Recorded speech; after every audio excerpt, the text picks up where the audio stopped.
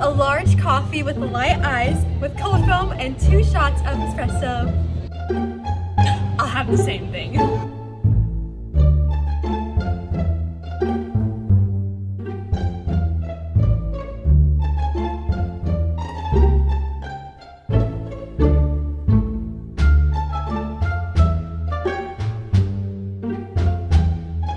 Are you copying me? Yeah? You know who you should be copying is Jesus. What do you mean, copy Jesus? There's a verse in the Bible that talks all about imitating Jesus. Philippians 2:5 says that in your lives you must think and act like Jesus.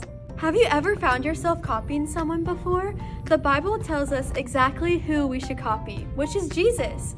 We can do that by imitating his life and mindset.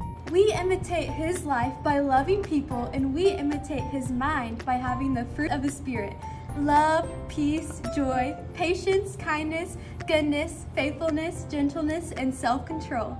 To copy somebody, you need to be in close proximity with them. How can you copy somebody who's far away? To be like Jesus, we need to spend time with him. So I encourage you, take some time today to pray. Thank Jesus for how good he is, and thank him for the honor it is to be like him. And ask him to help you live in love and kindness, just like how he did.